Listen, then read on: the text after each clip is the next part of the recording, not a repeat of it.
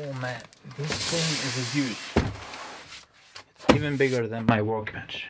Hello everyone, welcome again in another video. In today's video we're gonna unbox and review the xTool S1 40-watt laser engraver, so stay tuned until the end of the video. The first thing that I noticed that the box itself is bigger than my workbench, so let's open the box and see what's inside it.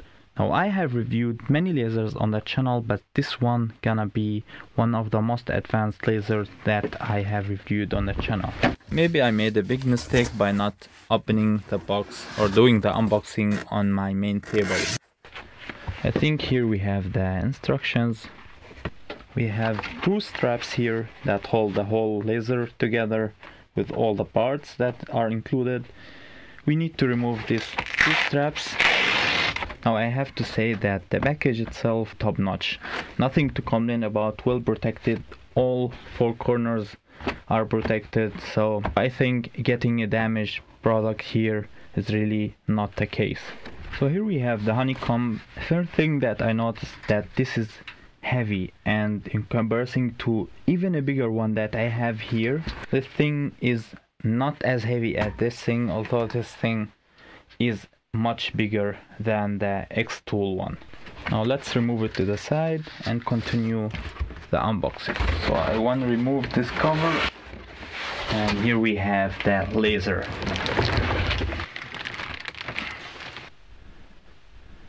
The dimension of the laser are 18 centimeter in height and 55 in depth, around about 77 in width. Now I have to remove this protection cover.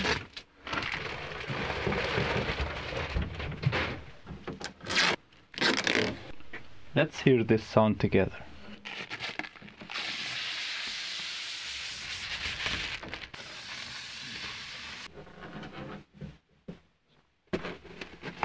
Here I think we have some material to test.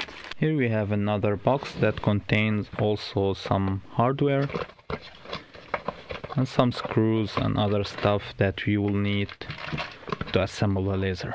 Underneath we have the hose that will extract all the fumes that will be generated from cutting or from engraving.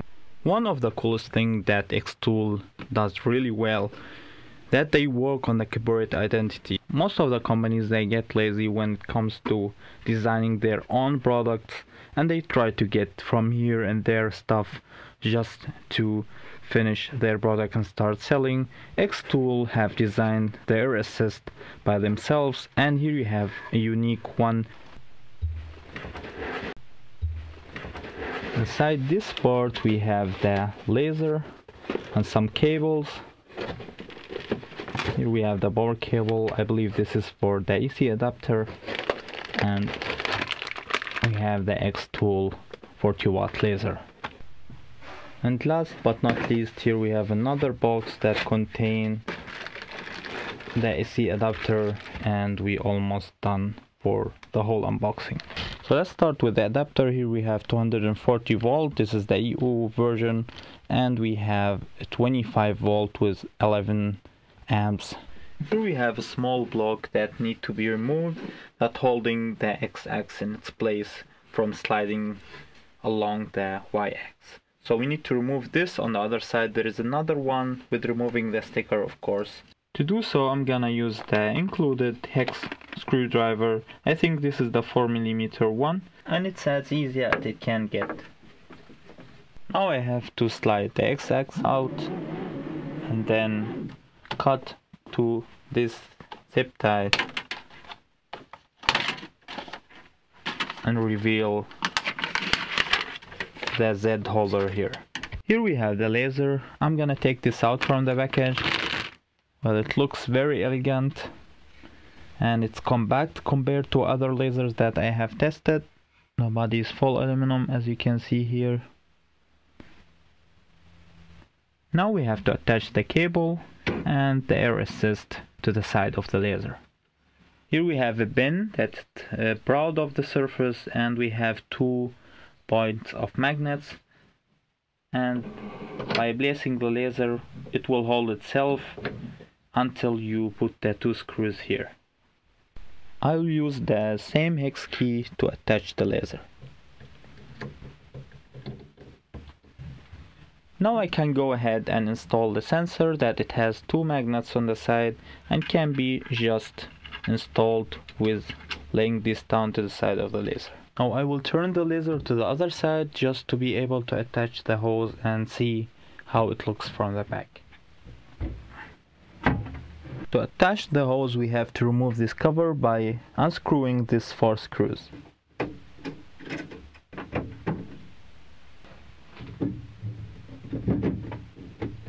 With using the same 4 screws I can attach the hose again to the laser and secure it in its place.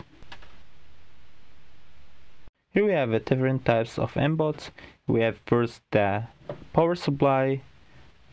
This you can connect to your computer. And here you have to insert the key, otherwise the laser will not work at all. And by plugging USB-C in this plug you can connect your air assist and will be powered through USB-C cable. To attach the air assist tubing you just insert your tubing here and it will hold itself by itself. It has a mechanism that will prevent it from getting outside accidentally. Here we have our air assist. We have to connect the tubing again to the back side. Just insert it and you're good to go. The power supply, as I said, will get powered from the back of the laser. They have included 2 keys in the toolbox. You can take one as a backup and the other one inserted inside the laser. Whenever you are done you can take it off and nobody will have access to the laser. I just noticed that the board that I told you that will power the air assist, it's not type C but it's other kind of cable, so I'm sorry for that. And that's it for all the connection on the back side of the laser. Before turning the laser on you should make sure that the emergency stop switch is not pressed. If it's pressed you have to just take it out and that's it. Now I have connected the hose to extract all the fumes outside my woodworking shop. Now I can place the honeycomb pad. Now I can go ahead and turn on the laser.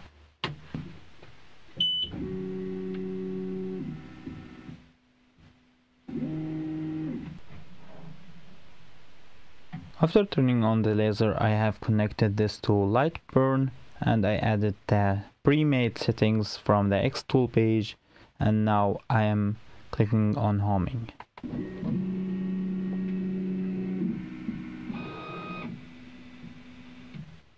Now xTool has added different types of material with different sizes and thicknesses. So let's see what's inside the material that I got included in the box. The first material that we have here, I have no idea what the hell is this. Anyway, we have here 4 circles. I think those are stainless steel and those are glass. With the glass we need to give it some coating to be able to engrave on it with a diode laser. With the stainless steel this is no problem at all, we can do it. Here we have some kind of stone. I have worked with this material before and it looks awesome after engraving. Here we have another material which is this piece of leather. I have no idea if this is natural leather or not, but I don't think so. It looks absolutely gorgeous, so we will do something on it to see how it looks. Here we have a plywood sheet that we will use it also to do a material test to see how the laser will perform. And last but not least we have the black acrylic sheet, and as long as your acrylic contain color you can work fine with diode laser, but if it's transparent then you have to have a CO2 laser. One of the coolest feature of this laser that you don't have to measure the height between the laser and the material that you are working with. This will be done automatically from the xTool S1. Let's see how this works. To use this feature just click on detect and light burn and the laser will do the rest of the job. Let's see this together.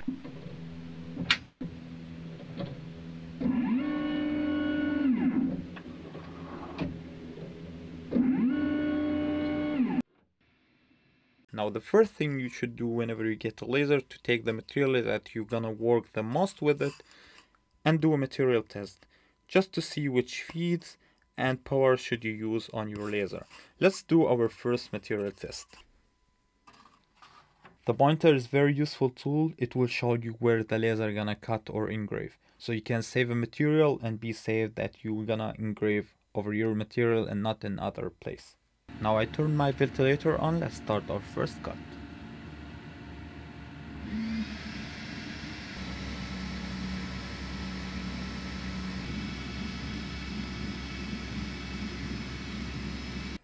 So as you can see here, this is the test that we just did, and it's totally wrong. This is not something that we can depend on. Those triangles, all they should be squares instead of triangles. So I updated my light burn and now it's working. So I can now go ahead and do another test right here and see the result.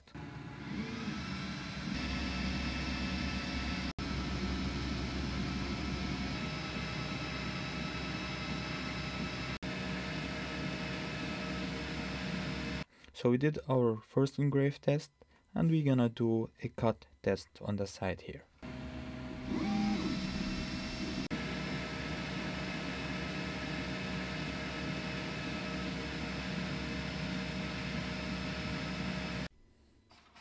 The first one didn't work well, the second was perfect, was about engraving, and the third was cutting but also didn't work well just because of the triangle shapes. I will try to contact xTool just to know how to solve this problem. Here we have one pass and we are going from 20 millimeter per second to 200 and the power from 10% to 100%.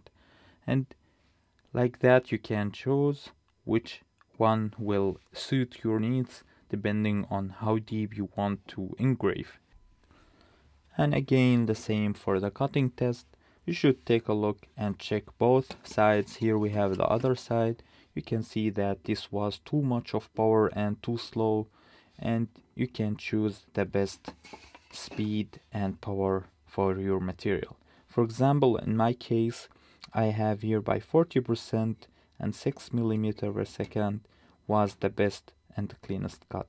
But this of course always will depend on the material that you are using. Even if you have the same thickness, maybe the kind of material will change the speeds and the power and will require something different. One thing worth mentioning that the xTool S1 profile that was provided on their website, officially it's not correct. There is many settings that need to be changed. For example, the laser offset should be changed to other measurements than what they shown on the website. Now let me show you how to set your offset in Lightburn. To the settings here, so your X should be minus 0.86 millimeter and your Y should be 26.25 millimeter. Those are the settings that you need to put in your Lightburn, and then you click OK and you're good to go. Now let's do another test on this area just to show you how accurate the settings are now.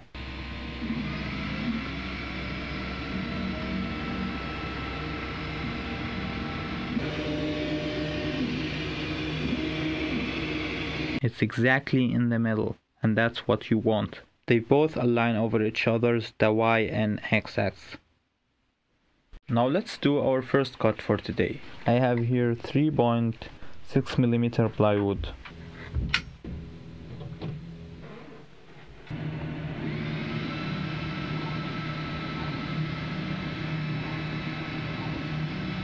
Now I did the first cut without an air assist. Now we're gonna do another one but with the air assist turned on. This was really bad with the air assist off, so the air assist should be always on. Either you put it on max or you put it on automatic, that's up to you. Now let's move to the serious work. Here is our first serious test for this laser. Here we're gonna test the accuracy of the laser. Here I have this image, this is JPEG, and this is the point. If we click here and click on preview, we can see how this will be engraved. Let's see the result and remove the original one and start engraving. By the way, this is the real speed 1:1. Here you can see the result. It's not bad at all. For extra fast speed that I set it up in settings, it was 100% power with 200 millimeter per second. I will cut the square off from this plywood.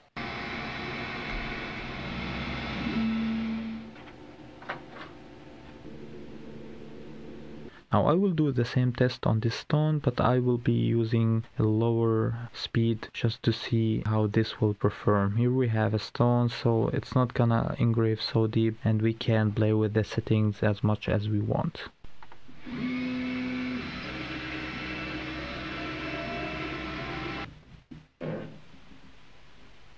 This is what we got here. This was 200 millimeter per second and 100% power. I can feel it here on the stone. It feels like etching. I like the result. Here you can see like it's kind of 3D result on the stone. On the wood was like 2D. Very cool result. I will remove all this to the side and we will try another material. Let's try this piece of leather. So what I did here, I just drew two rectangles and I will cut them for my tail vise.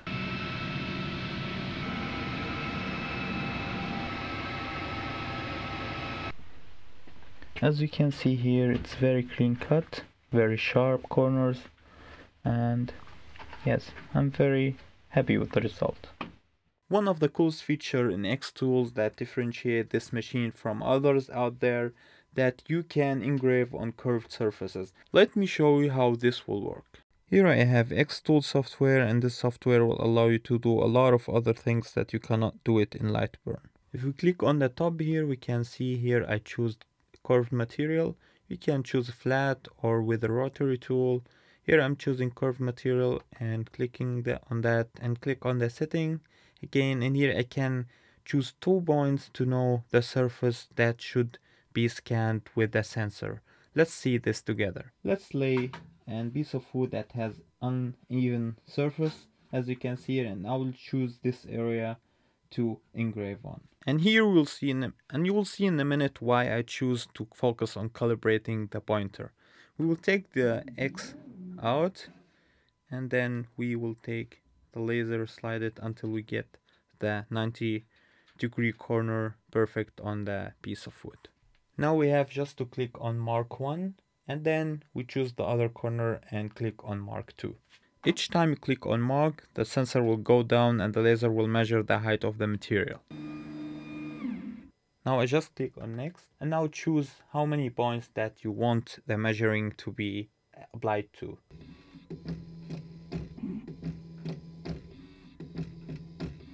After that, the program will show us where the area that we allow to engrave on, as we have chosen this before. You can just adjust the size as much as you want and start engraving. So let's start our program.